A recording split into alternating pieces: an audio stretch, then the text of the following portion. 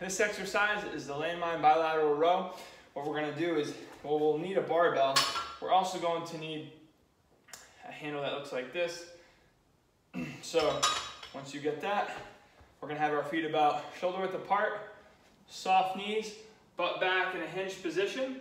And then now we're squeezing our upper back as we pull the weight up to our ribs, repeating through this move.